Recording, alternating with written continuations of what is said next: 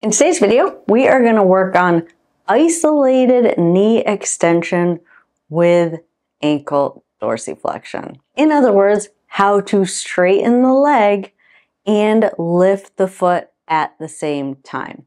In this video, you're going to learn why this movement is so important, why a lot of times you can't do it after a neurologic injury, and of course, exercises to help restore this critical movement to improve your overall walking balance and walking confidence. If you're new to this channel, I'm Tara, I'm a neurologic physical therapist, and on this channel we talk about anything and everything related to mobility, health, fitness, and mindset in the context of neurologic injury, with the end goal of empowering you with as many tools as possible to take ownership of your rehab and your health to live an overall more active, more mobile, pain-free, happier, healthier life.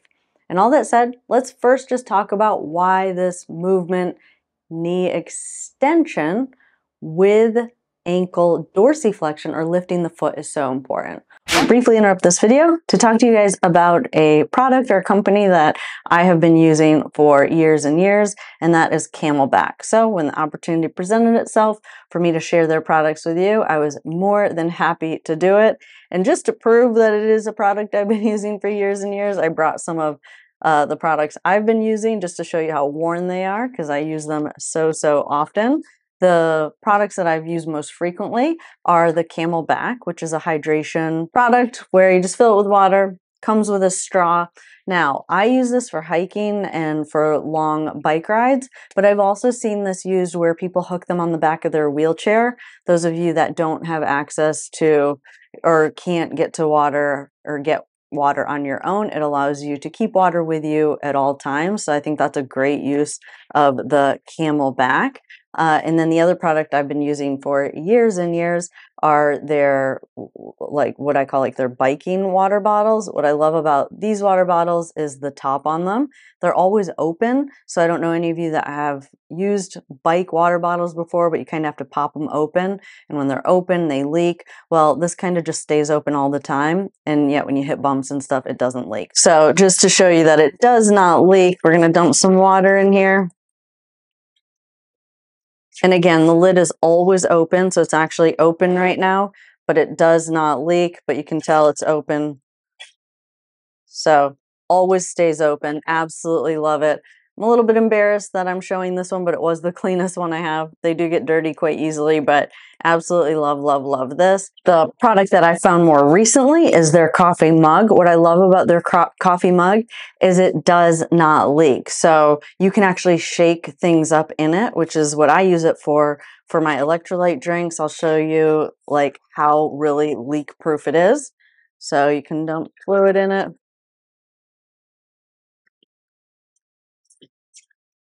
And then when it is in the closed position, it does not leak. So those of you that have any powders or anything that you like to use your water bottles to shake it up, I like this because of the fact that it also serves as a, like, kind of has the lid like a coffee mug. So you push it, that opens the lid, and then you just slide it, that keeps it open. Oops. You slide it, that keeps it open. And then you can free flow water, slide it back the other way, and it doesn't leak. So love it. But anyway, if you're looking for a Christmas present for someone, this is a great Christmas present. By clicking on the link in the description, it does support this channel. So if you like this channel and you like the content we put out and you want to get someone a really awesome Christmas gift, click on the link in the description below. And now back to the video. It's down to a critical component in the walking cycle that is many times disrupted or becomes abnormal or dysfunctional after a neurologic injury, and that is going from loading the leg to moving your body forward over the top of the foot. So as you can see, as I move my body forward over the foot, look at my ankle. My ankle is dorsiflexing, but at the same time, we have to be able to support our body weight. So the knee also needs to be able to straighten out. Now, why is this oftentimes impaired after a neurologic injury? Well, a couple of reasons. One reason is that you might have developed something, what we call like abnormal movement synergies. So an abnormal movement synergy pattern is when muscles link up abnormally together. This is quite common after damage to the brain or the spinal cord. One theory is that this is a primitive movement. So in this case, it would be the knee muscles that straighten the knee out link up with the muscles that point the foot down. We call that an extensor synergy pattern. If it is based on this theory of like kind of a primitive movement pattern, think about infants. They're either all extension or all flexion. That's because those movements are kind of hardwired into us from the day we arrive on this earth. Some believe that after a neurologic injury or damage to your brain, that one of the stages of recovery is that you go kind of back through that stage of moving in patterns. So in this case, when you are trying to load that leg or straighten that knee out, the foot's also going to point, which for a lot of you is why you have that sensation that you're falling backwards. And if your foot points really hard, it's why some of you hyperextend your knee, right? So if we try and straighten the knee, but the foot also points, it's going to throw that knee a little bit further backwards. So if you have any of those two kind of movement or walking problems, then it might come back to this issue of having an abnormal synergy pattern. The other reason why this part of the walking cycle sometimes gets disrupted is something we call spasticity. Spasticity is an involuntary contraction that is a sign that you've had damage to your brain or your spinal cord. In other words, spasticity only occurs in someone if they have damage to what we call an upper motor neuron. An upper motor neuron is the neurons or the nerves in the brain and the spinal cord. A common muscle that a lot of people develop this in are the muscles that point the foot. Some things that can trigger a spasm, or one thing, is a quick stretch, meaning if you rapidly lengthen a muscle, it will kind of recoil or react and it'll contract harder. So why does this happen when you are walking? When you go to load that leg, if your foot's a little bit pointed and then you put your weight on it, you're going to quickly lengthen that gastroc because your body weight is going to try and put your heel down onto the ground. And when that happens, it rapidly lengthens the gastroc. Then the gastroc or the muscles that point the foot kind of respond by recoiling or contracting again. So when you go to load that leg and you're trying to bring your body weight forward, because that's normal walking, that foot points and pushes you backwards. All right, so if you are experiencing some discomfort when you walk or some lack of confidence when you walk, or you get that sensation that you're falling, it might come back to one of these two things that I just talked about.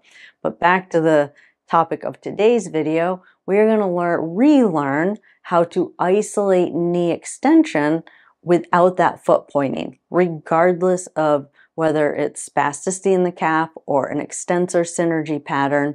Regardless, to isolate knee extension will improve your walking. It may not eliminate the spasticity or the abnormal synergy pattern, but it'll get you closer to normalizing your walking pattern. All right, so that's a little background to why I have selected the exercises that we're going to do today. But before we jump into the exercises, there is a PDF handout that goes along with this video. The PDF handout has pictures and descriptions of all the exercises that we're going to go through today so that you don't have to keep coming back to this video. You can just take that PDF to your little rehab area in your home and start those exercises right away without needing to fumble with your phone. The PDF handouts are available for our gold and our bronze members.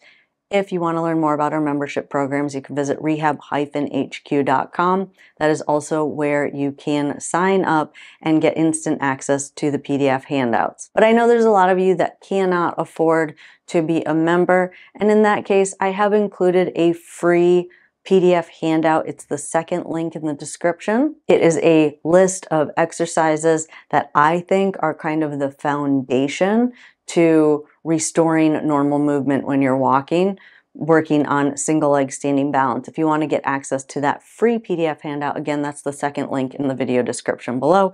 But now enough about all that. Let's go ahead and dive into the exercise. All right, for this first exercise, this is really, really important. What we're doing is we are just blocking the ankle in dorsiflexion. So the working leg is the back leg. As you can see, the foot is flexed. A lot of times when you overly dorsiflex, meaning bringing the foot closer to the shin bone, decreasing that angle between the shin bone and your foot, when you overly dorsiflex the ankle, that a lot of times will just decrease that spasticity altogether. So that involuntary pointing, it eliminates it because the muscle is not at what we call like a good length tension relationship. So you have overly elongated that gastroc muscle because your ankle is so flexed. So this muscle back here, it's kind of like at its end range. And many times that helps if you are someone that has that spasticity. The other thing it does is it breaks up that synergy pattern. So because your body weight is kind of forcing that ankle to stay flexed, you can work on straightening that knee out,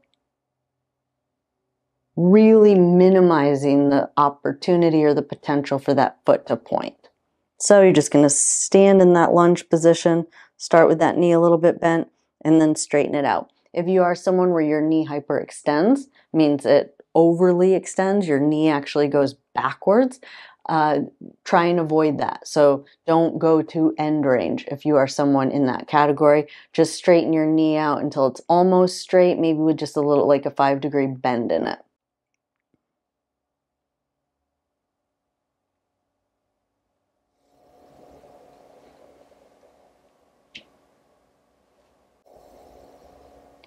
All right, so for this exercise, same thing. We're working on straightening that knee out, but we're also bringing our body weight forward. So different from the previous exercise. The previous exercise, we were starting with the foot in a dorsiflex position and using our body weight to keep it in that position. For this one, we're actively trying to dorsiflex the ankle because we're bringing our body weight forward. So you can see when my foot's back here, my weight's back here, my foot's pointed.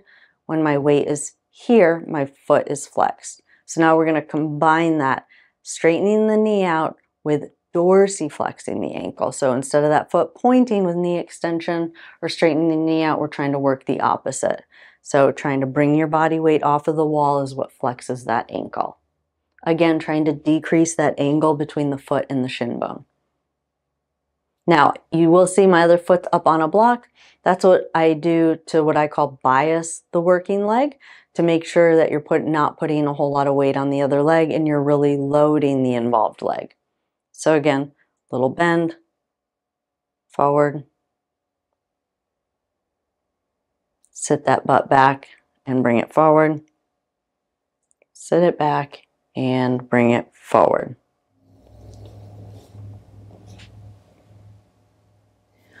All right, for this exercise, it's a little bit more of a challenging variation of kind of like the first exercise I showed.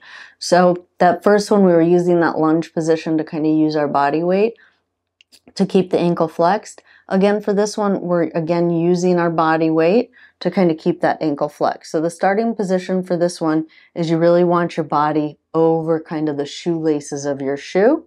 And then the additional challenge for this one is having to get your bottom up. So straightening those knees out from a very low position. You can start higher up, but the reason I like a low squat is it really flexes that ankle a lot. So if you start in a higher chair, you can see that decreases that amount of flex. That it, we want that angle very small between the foot and the shin bone. Again, that a lot of times will take the calf muscle completely out of the picture because it's not at like what we call a good length tension relationship, meaning it's overly lengthened right now, and so it kind of loses some of its power. So again, starting in a low squat position. Some of you don't assume you can't do this until you try it. I'm showing the harder variation where I'm putting my hands on something way out in front of me. So you want to get your chest over on this side of your toes. You don't want your chest back here because then it's going to be very hard to get up. So we're trying to kind of get, if this is the fulcrum, we want to get as much of our body weight onto the other side of that fulcrum or that teeter-totter as possible to allow us to get the bottom up. Now, one way you can achieve that is put something sturdy in front of you that you can pull up on. You can even use a door frame to do that. And then again, you just want to get your body weight forward, and we're going to try and straighten the knees out, keeping that weight forward so that those heels stay flexed, or those ankles stay flexed. And down and back up. Again, if you're someone where you hyperextend, try not to go all the way to full extension. Stop just before your knees are totally straight.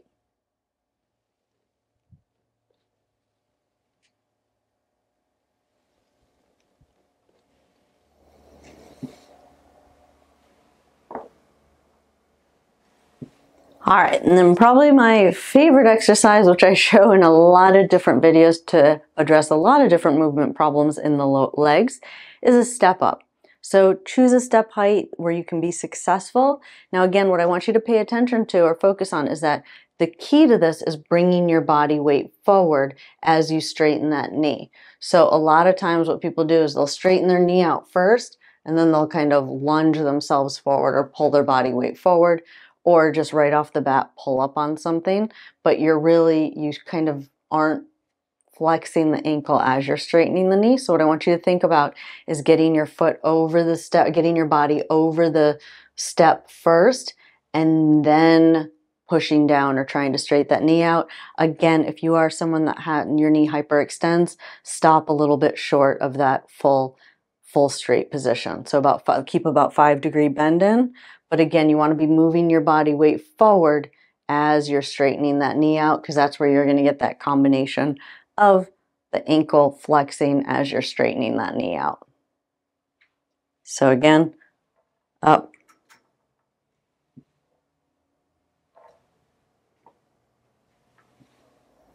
And then that is it for this video. I hope you guys found this video helpful. Don't forget, there is a PDF handout that goes along with this video. So if you found these exercises helpful and you want access to that PDF handout, you do need to be a bronze or a gold monthly member. To learn more about our membership programs or to sign up, you can visit rehab-hq.com. If you're new to this channel and you like these types of videos and you haven't yet subscribed, go ahead and hit that subscribe button, turn on that notification bell so that you will get notified every time I upload new videos. Also, if you're new to this channel, I do have a free PDF handout of exercises for you to work on your balance and your overall standing.